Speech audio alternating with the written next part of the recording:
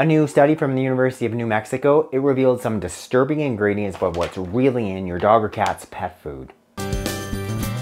I talk a lot about pet food on this channel, and rightfully so. I mean, of all the different things that you're doing to influence the health of your dog, the health of your cat, like clearly nutrition is huge. So that's why studies like this are important. And I also want to give credit to Susan Thixton of The Truth About Pet Food. I mean, that's how I became aware of this. This study is titled Using Pet Food to Investigate the Effectiveness of Whole Genome Sequencing in the Authentication of Highly Complex Processed Food. So what that is, that's a big fancy way of saying that they're using DNA to investigate what the company says is in the pet food versus what's actually in the pet food.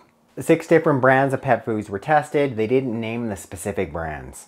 The study abstract states that our tests found DNA of undeclared ingredients in every single one of the pet food samples tested.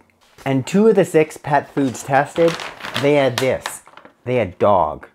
Every single one of those pet foods tested, they had multiple ingredients not disclosed on the label.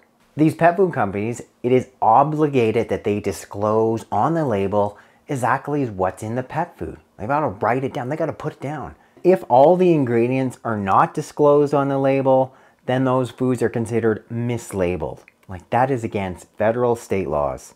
Of the 6 pet foods that they tested, they did not disclose somewhere between 12 to 17 ingredients on every single tested pet food. Can you believe? A couple of the brands had 17 ingredients not even listed. And then 4 of the pet foods that they tested, they were actually missing ingredients. They claimed they had X product in their food. It wasn't there.